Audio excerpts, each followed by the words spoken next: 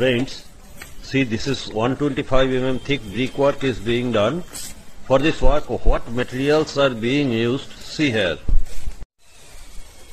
These are bricks, first class bricks, well burnt, sharp edged and water soaked.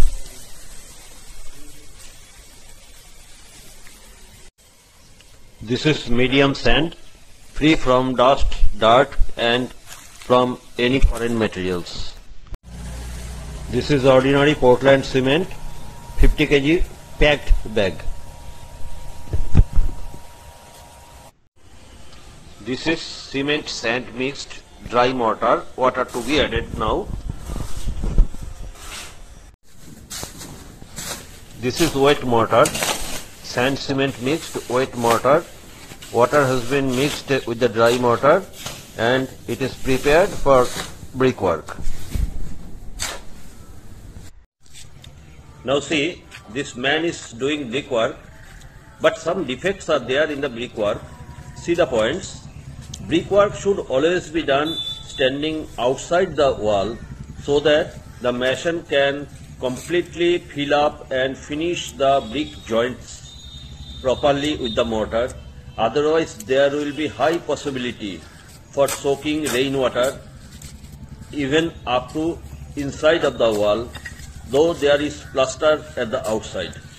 So it should be always from outside, but for convenience he is doing it from inside because this parapet wall is at the 5th floor of the building, so it should never be.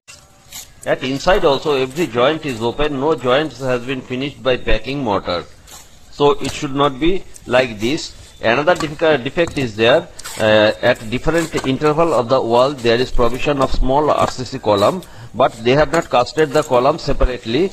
What they will do after completion of brickwork, they will put shuttering at both sides and it will be filled up by the concrete. It is highly objectionable because they will develop differential contraction and expansion resulting cracking of the brickwork or concrete work because the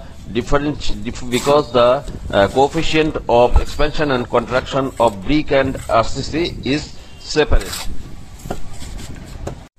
One more defect is there. See, the thickness of the mortar at horizontal and vertical joints are not even. Somewhere it is thick, somewhere it is thin, but it should be 12 mm thick only at horizontal and vertical joint both.